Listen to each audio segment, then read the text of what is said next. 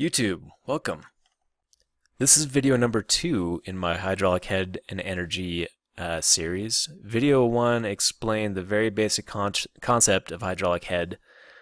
We used a pipe for that example and explained the different types of energy contained within the body of water inside of a pipe. So watch that video first before watching this video. It'll be in the comment section.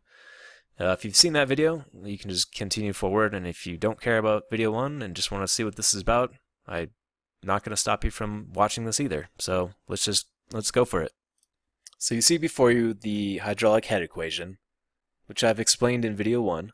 And so what I'm going to do is take this head equation and kind of relate it to energy. And I'll also explain why we represent hydraulic head in terms of length instead of energy. Okay? So by now, if you've watched my other videos, you should be fairly familiar with this equation. This is head, the total head, equals the elevation head, plus the velocity head, plus the pressure head. And so let's go through this equation, and I'm going to compare it to some other concepts you may have learned in physics or engineering. So Z is our elevation head. Now what does that remind you of in maybe your physics 1 or 2 class? Z is like the potential energy, right? If you have a slug of water or a bucket of water and you're about to drop it down a pipe that's angled down to the ground, that water has energy, right? It's above the ground, and gravity is going to act on it. It's going to flow towards the ground in that pipe because gravity is acting on it. And what does that kind of remind you of? It kind of reminds you of potential energy, right? Say if you were to hold a bowling ball 10 feet in the air, that bowling ball has potential energy because when you drop it, it's going to move. Therefore, it has potential energy stored with it just by being above some datum, above the ground where gravity can act on it. So Z, let's call that potential energy. Okay? And what is our equation for potential energy with everything else in physics? It's m mass times gravity times height. Right? So there you go. It's just potential energy of a body of water. Now let's go to this term. This is the velocity head, right? And what does that remind you of? It's kinetic energy, right? If a train is going certain miles per hour, it has kinetic energy because it's moving, right? And what do we know kinetic energy as usually? 1/2 times the mass times the velocity squared, right? This last one doesn't look too familiar, at least to my eyes, so I'm just going to kind of explain it. But the pressure head, let's call it Fe, because we've already used Pe. And the pressure energy of a body of water is just that. It's the pressure exerted by that water against something. So say you were to hold your hand against a hose while that hose is running, you'd be building up a lot of pressure behind your hand because that water is trying to get out, and it's building pressure beneath your hand. So that will equal the pressure of that water or body or whatever times the volume. So in the example with the hose, once you stop up that hose with your hand, pressure is going to be exerted on that hose volume, on the volume of that hose. So it's the pressure of that water times the volume of whatever it happens to be in or happens to be acting on. Okay? So let me go through these terms and kind of rewrite them. Let's do a couple substitutions, okay? So mass times gravity, what do we know that as? Well, let's go back to our F equals ma. The force equals the mass times the acceleration. And what is the acceleration when you're holding something above the ground? It's gravity, right? Because you're holding it up above the ground, and the acceleration will be from gravity. And let's also make another substitution here. Force is the same thing as weight, right? Pounds are a unit of force, right? And they're also a unit we call weight. So it's the same thing. So let's just call it W instead of F. So we'll say W equals M times G. Our force, our weight, equals the mass times the gravity. So let's go ahead and substitute that in here for this guy and say that weight times height, and let's go ahead and say Z instead of H because it's the same thing, right?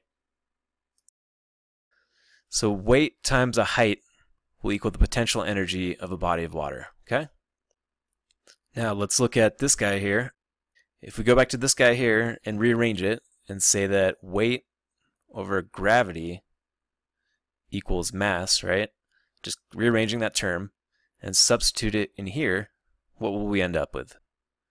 Well, we've got 1/2 times, when we substitute m in, or wg in for m, we end up with w, weight over gravity, and then we still got our velocity term in there. So velocity squared. So for our last term here, I want to remind you what gamma equals. So gamma equals the specific weight of a fluid. And specific weight is the weight of a given fluid over a unit volume. So for instance, water is, I believe, 9.79 kilonewtons per 1 cubic meter. So it's a weight of a specific fluid over a unit volume, okay?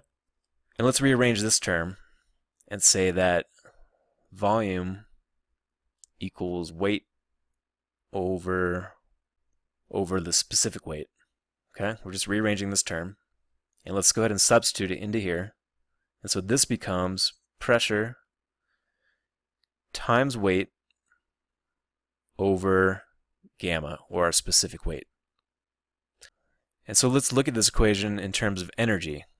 Okay, so we've changed these head terms, which sometimes don't make much sense, into energy terms, which I think make a lot more sense, because if you're thinking about a body of water, it has potential energy in elevation, it has kinetic energy if it's moving, and it has pressure energy if it's exerting pressure on a volume.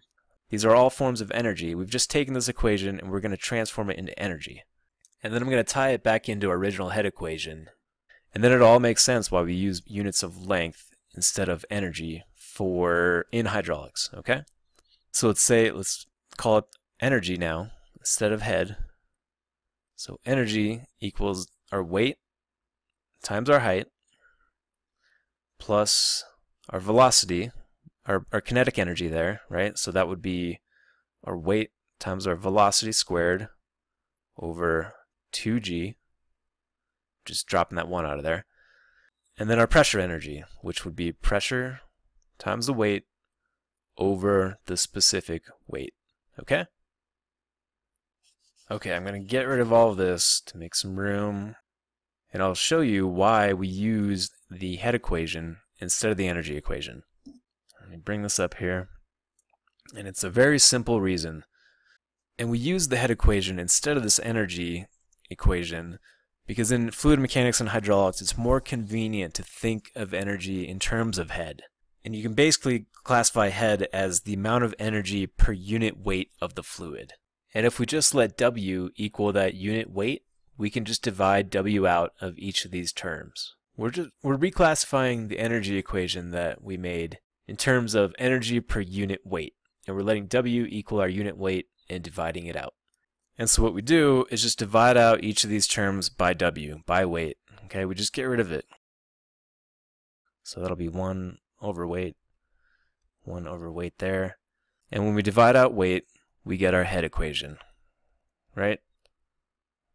Z plus V squared over 2G plus P over gamma with a specific weight. Hopefully this video makes you a little more familiar with these terms and how they relate to energy, how head relates to energy. If you haven't seen video 1, I'd go watch that now. Hopefully you've seen it already. If you have any questions, leave them in the comment section. And if you like the video, go ahead and hit the like button and subscribe to the channel if you'd like to see more. There'll be a lot more hydraulics videos and groundwater videos and all sorts of stuff. So check it out, and we'll see you in the next video.